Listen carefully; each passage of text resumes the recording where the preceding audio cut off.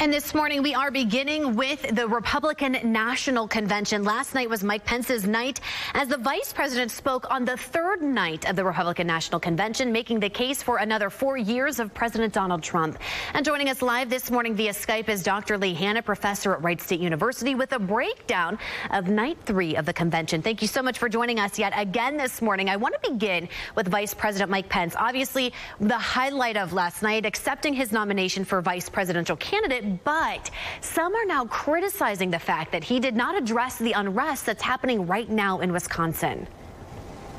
Yes, and we have so much has changed since we last talked with how Kenosha has really taken over the national agenda, and especially with the response in the NBA with the protest and everything else. And there were several pre-recorded messages last night, so they couldn't really address that, or Hurricane Laura, which is also going to really swamp the news cycle and be more important to many Americans in the next few days than anything that can be said at a convention.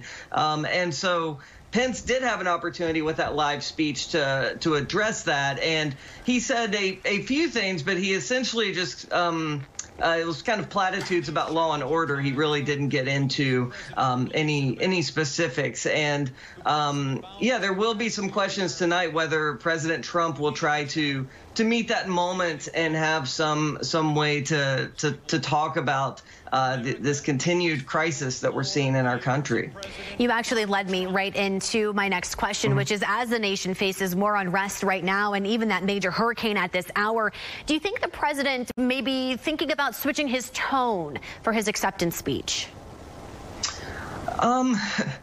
I feel like people have been waiting for this kind of pivot or this change in the president for 5 years now, and he tends to kind of do his thing, regardless of what the consultants or others are speculating on. The interesting thing about conventions is you do get this opportunity to kind of directly speak to viewers in one of the most unfiltered ways.